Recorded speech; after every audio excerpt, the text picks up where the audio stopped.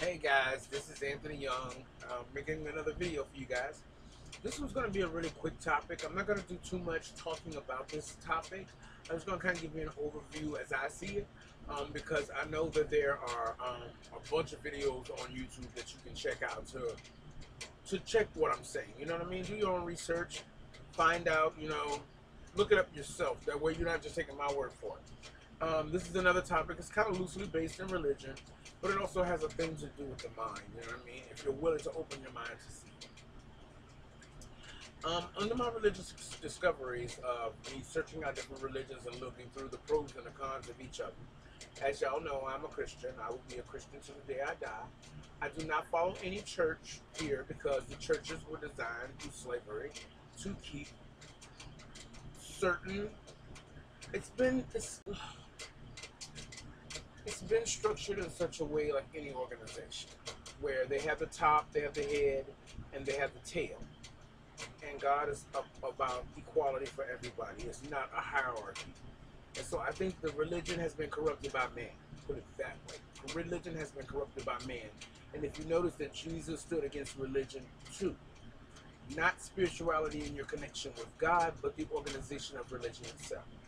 This video is about the Hebrews, the true Hebrews, not those Jews you see over there in Israel, not the Steins or all those other Jews. Those are Khazars.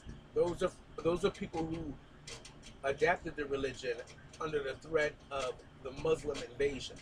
That's what they changed themselves into. They took the identity of the true Hebrews. Who were the true Hebrews? The same ones who were in slavery in Egypt and the ones who were in slavery in America. They are one and the same. The African American people, I myself and all the other African Americans in this country and abroad. Let me explain to you how I see this as possible. It says in the Bible, let's cut them off from being a nation. The only group of people in the entire world who do not have a country, because if you listen to the way the world politics tells you, the Jews, the Steins, and everyone else that was in the terrible Holocaust, because that was a very bad thing, all of those Jews supposedly belong to Israel, even though we know that not to be true. Even though I know that not to be true. They belong to Israel. Every other country has their own people. We have England, Americans. The only people who do not have a land to call their own is the African Americans. We are not Africans. When Jerusalem was invaded, we ran abroad. When you see these signs, know that the desolation of Israel is near. And we ran. The closest place we ran to was Africa. Well, Africans did not like us, and if you talk to Africans today, they still do not care for African Americans, quote unquote, because we were never the same people.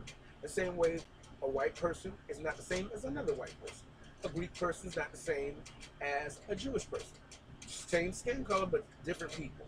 They call us African Americans because they retreated us from Africa. We were in Africa because we ran from Israel. Africans gave us up because we were not their people and we did not practice the same way they did. So they felt no loyalty to us, in turn turned us over to the slave catchers, who in their turn brought us to all these different countries, including America. This is a topic that can go on forever and ever and ever. And if you think about it, Jesus, people want to speculate about what color he was. I know him to be of black descent because of the scriptures. His hair like wool, his feet of burnt brass. Anything that is burnt in a furnace comes out what color? Black. I've never known anything to be burnt white. And if you look at the way he died, Jesus died a black man's death, hung on a tree. Now, if we look in the South, which is where I'm from, how many black people have you known to be hung on trees?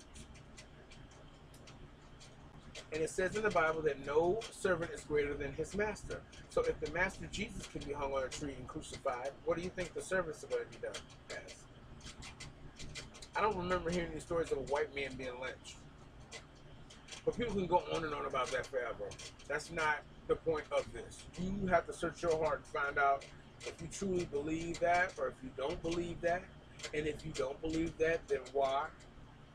And if you really, really feel angry about it, then maybe there's a seed of racism in there that really forces you to really feel that strongly and that hatred, because you can believe in a Savior that is the same color as you, but if he's something other than your color, then that anger is there. And if that anger is there, you have to search your own heart and figure out why that is. Like I said, this is going to be a real quick video. Nothing big, just giving you guys some of the thoughts that are in my mind.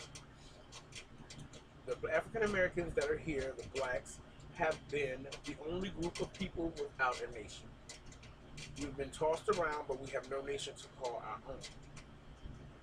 And if you think about it, the only time when people say there's conspiracy theories like 9/11, 9/11, they say that this person did it, this person did it, this group did it, this group did it. When you know there's more than one explanation for a single story, that's when you know that there's a cover-up going on. Because they'll give you 40 different things to point your finger and look at instead of paying attention to what's really going on.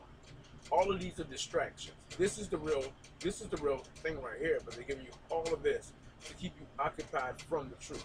So we've gone from Negroes to niggers to Negroes to African American, from black to African American to any and everything else, instead of what we truly are. If you look at the movie Roots, it will also tell you in that movie that we are Hebrews.